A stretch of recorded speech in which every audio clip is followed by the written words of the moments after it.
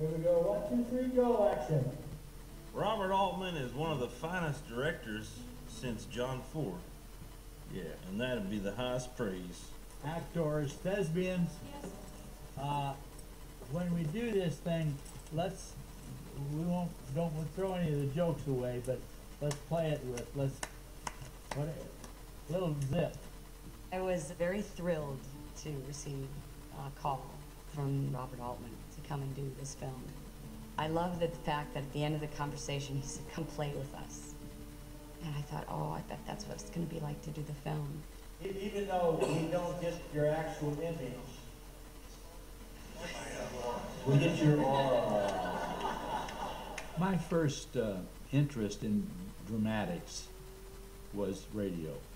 As a kid, I remember in the 30s listening to radio. I mean, I wouldn't miss it.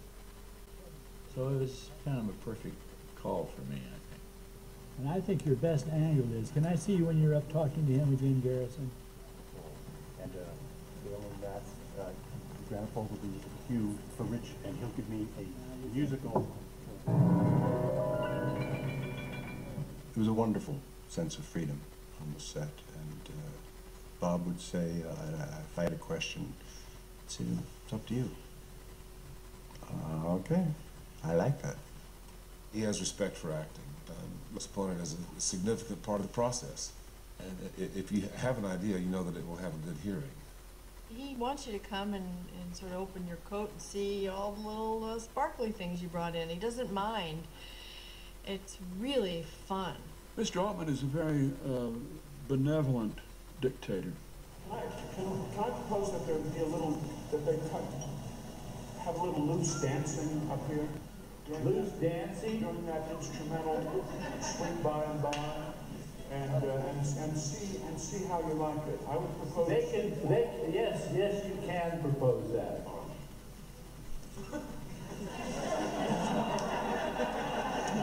Consider it proposed. I'll consider that a proposal. Thank you. C'est d'accord avec moi.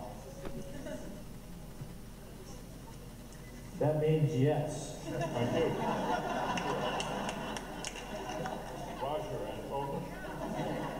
You never feel like you're making a mistake, and God knows Dusty's made a few. Not that I'm keeping count, but it's a feeling of general amiability. Amiability. I think that's exactly what I would have said had I been the one talking. Too many times you drop an A, an N, or a V, and everybody goes bonkers. Robert didn't care. The set is very spontaneous, although Bob seems like he has a very definite vision in mind of what he wants to shoot. She comes like this, and then I think she goes over there, right, Bob?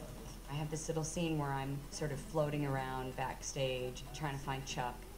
And then as I pass the lunch lady, Bob suggested that I turn completely around, so I'm sort of like blown around in her wake. And I loved that because it sort of brought that moment alive for me. Way up north, this camera should pass this action in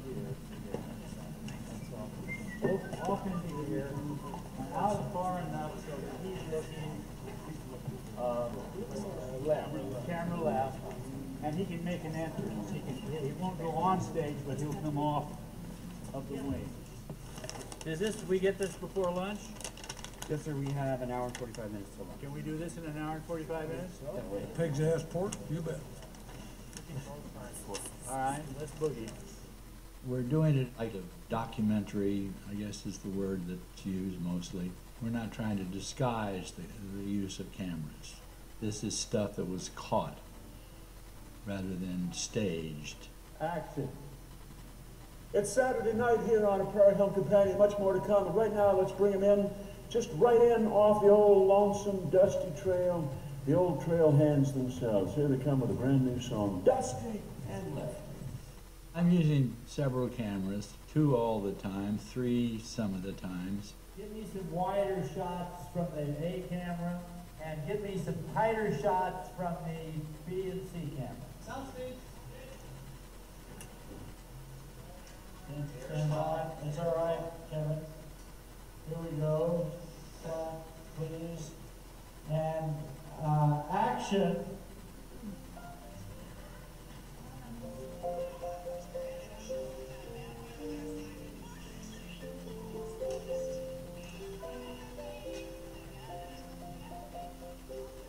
Altman shoots these long takes. He'll shoot 10 pages at one afternoon, and most people in the movies, they shoot a page and a half at a time.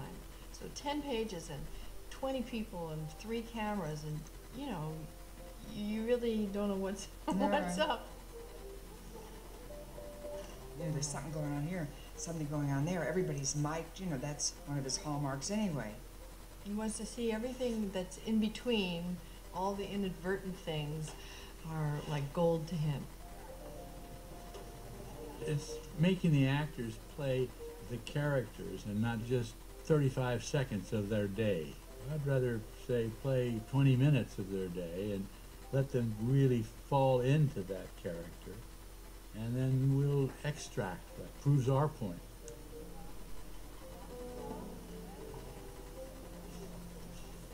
But I kind of know what I'm looking for. In other words, I kind of know what, say, 3 of these cameras are going to do. So I'm editing myself on what I'm going to look at. Not on what I'm going to see, but what I'm going to look at. All of this, you know, from the hallway to the backstage to across the stage, the house moves in, they go down the stairs. I mean, you know, this should take a week to shoot this. And they're doing it in, you know, a handful of hours and getting all these different angles at the same time. It's been quite thrilling to see that.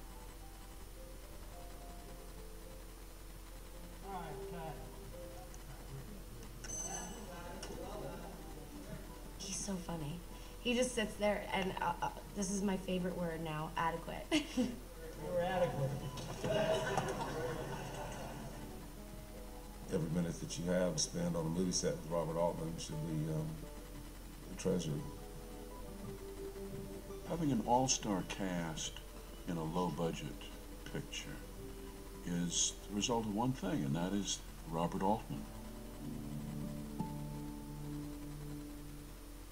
Say, friends, if you've been living with junk for so long you don't even notice it anymore, if those magazines are piling up and the corners of your house are filling with boxes, you're eating your meals off a little cleared off section of the table, stacks of stuff around it, you haven't paid your bills because you can't find them, time to call in Monback Brothers Trash Hauling. They don't just haul trash, they help you make choices. It's painful, but when they leave, they take everything with them that you don't need anymore. Monback, Monback, Monback. That's good. Monback Brothers Trash Haul.